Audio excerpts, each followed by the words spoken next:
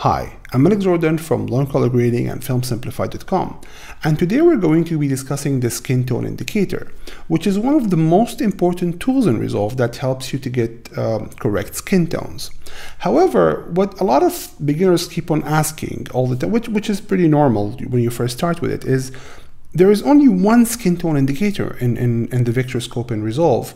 However, there are many skin tones in real life, so how come we don't have different lines for different skin tones? So what is the skin tone indicator? Let's take a look at the Vectorscope in Resolve. So to get to the Vectorscope, I'll simply click here to open scopes. From this drop-down menu, I'll select Vectorscope, and if you click this icon here, you open the settings for the Vectorscope where you have the setting to show skin tone indicator.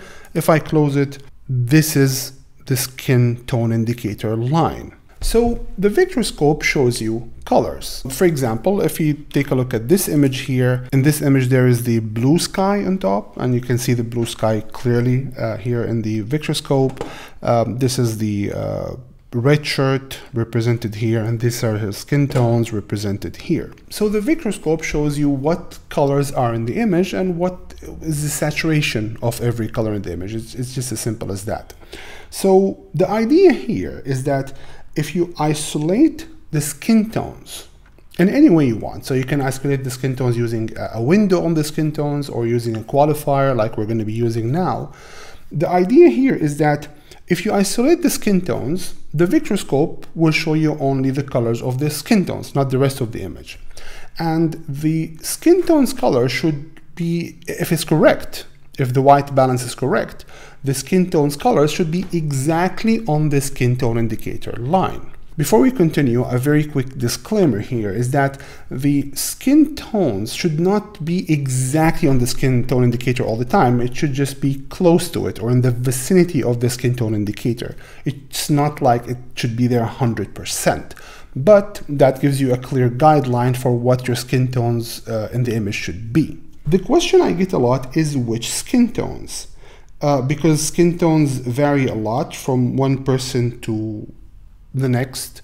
So which skin tones should be on this line?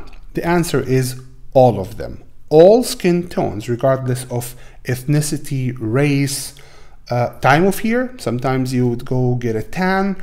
All of the skin tones should be on this particular line. The question is, how can this be possible? Because clearly when you look at skin tones, they look different from one person to the next. So how come the Vectorscope sees them all as one value?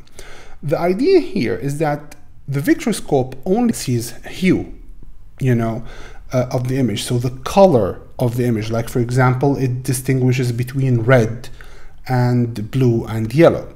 However, the Vectorscope doesn't distinguish between brighter blue and a darker blue, for example, shade. It only sees blue and the saturation. So let's take a look at an example here. I have all these images of different people.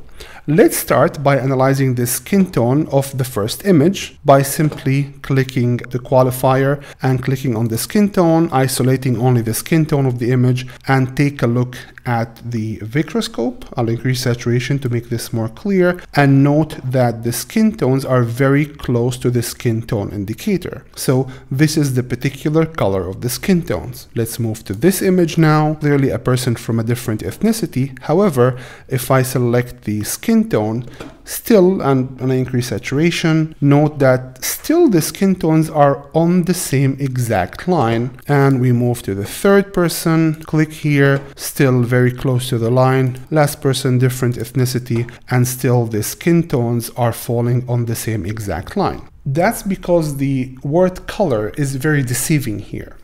What's happening is hue is different than lightness, different than saturation. So all skin tones are coming from the same exact hue. We all have the same exact hue for a skin tone.